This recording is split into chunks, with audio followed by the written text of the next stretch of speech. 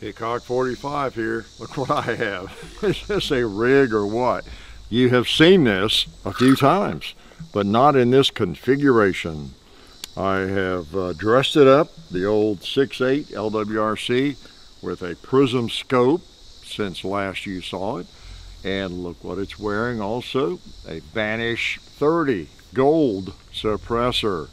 So pretty nice rig. You know, it's not quite as loud. I have a little bit better visibility on my targets, and it still fires the 6.8 SPC2. It's a pretty nice rig. I don't get it out often enough, and since I've changed it or added things to it, I thought I would let you come out and enjoy it with me. You want to shoot it? I wish you could, but I'll have to shoot it for you. Let's shoot something. Want to? All right, 6.8. It's not a 5.56.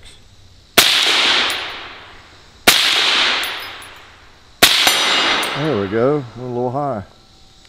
Kapow! Kapowie! Boom! How about how about the gong? Let's wake up. Yeah. How about a little cinder block over there on the barrel?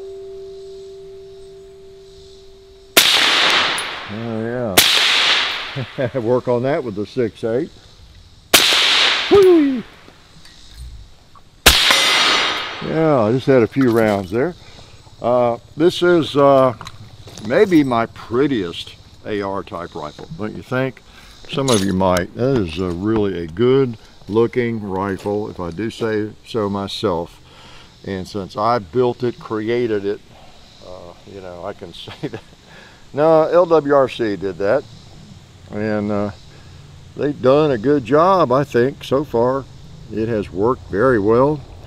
It looks really good.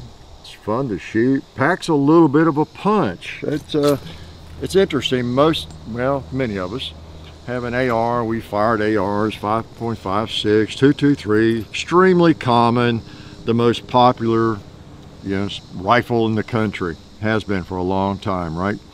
So most of us are familiar with the 5.56 and the recoil impulse and how it shoots, everything. But this is not all that different. It's really not. Speaking of the military, might be Fort Campbell coming through. They used to come through more often than they do lately. There'd be 2 or 3 Chinooks, coming over, and it was kind of cool. Because I'm not all that far from the base, up in Kentucky and the Tennessee line, Fort Campbell. But anyway, back to the subject at hand. You get a little more recoil impulse. Some of you have fired the 6.8. You know what I'm talking about. But it's not significant.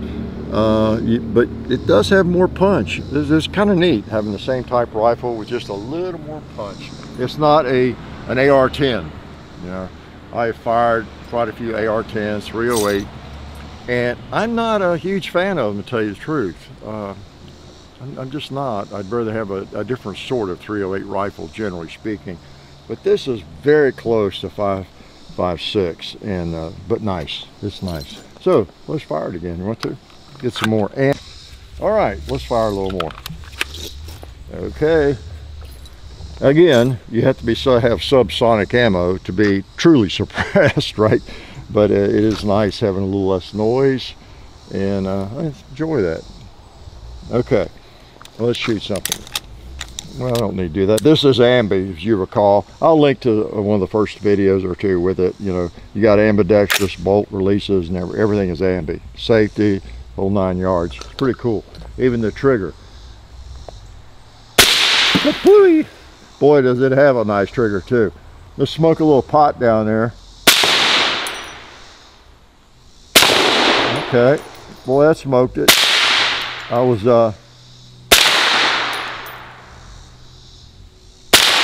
holding higher than I thought I needed to. At that closer range, you got a little differential in the bore axis and everything.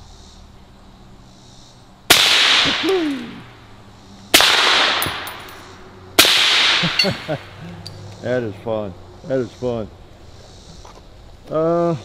Let's see, we got some AR-500 steel over there. Let's just go ahead and pop the buffalo. One, two. Did I hit it? It did. I got two with one shot to make up for it. Let's see. That other buffalo is AR-15. Or, yeah. No. Got AR-15s on my brain. Sorry about that. AR-500.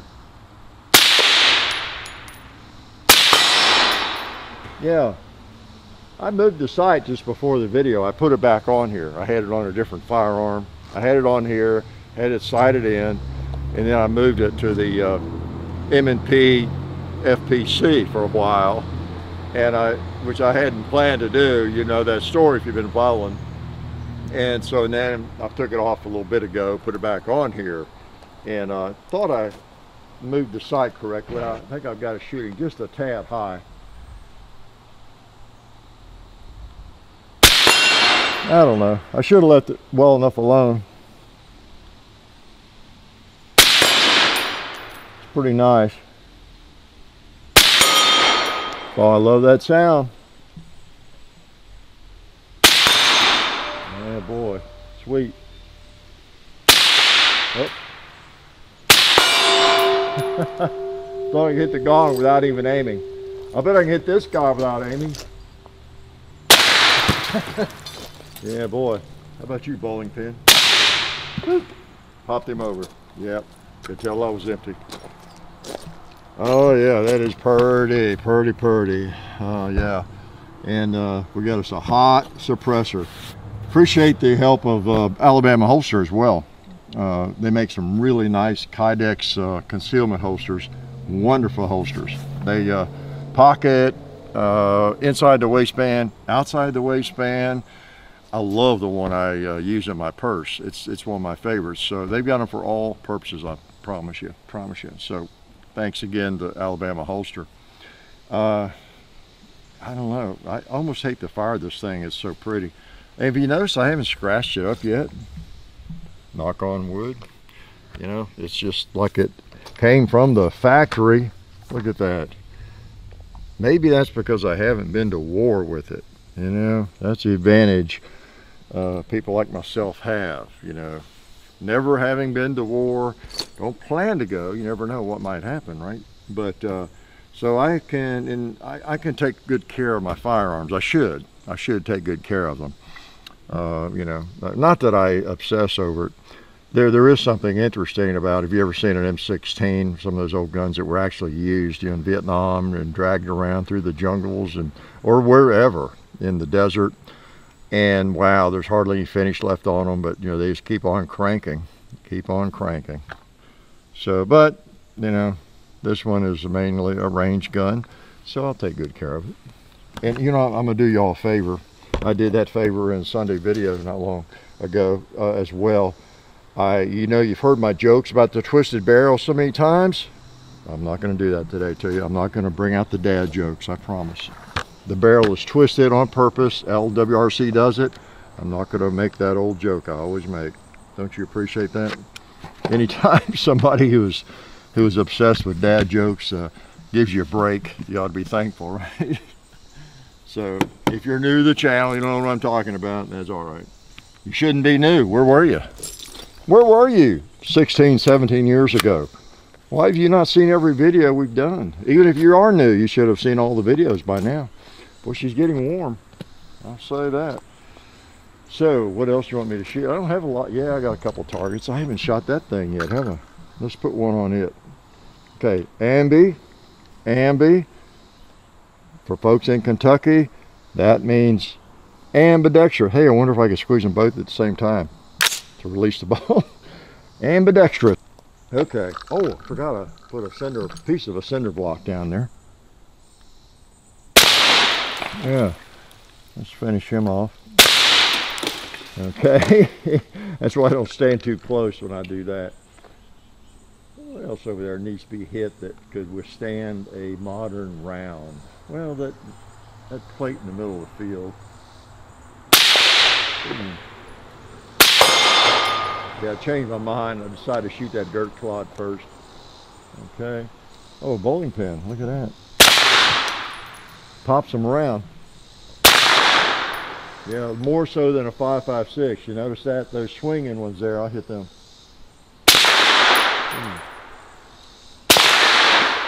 It moves them a little more.